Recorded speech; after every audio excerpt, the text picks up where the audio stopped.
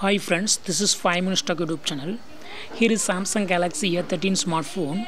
In this video you will learn how you can remove voice service blocked in your phone Samsung Galaxy A13. If voice service is blocked while you call another number, then probably it is due to your loan with Samsung.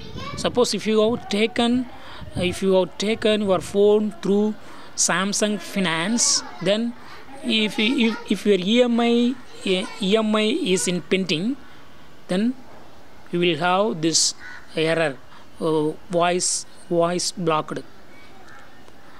call is blocked. You cannot make call, you cannot use your phone.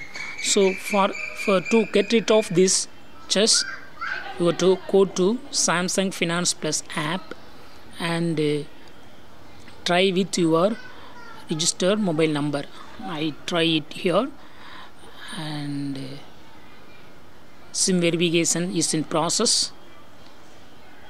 This might take a few seconds. Otherwise, call to this number. But here it's showing that invalid SIM because my phone is not connected with any loan, so I didn't take any loan, so it's not showing here.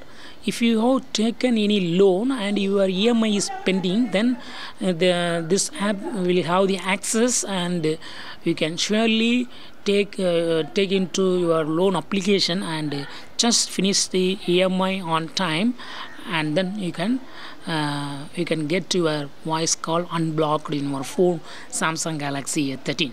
That's all friends. Thanks for watching. Bye.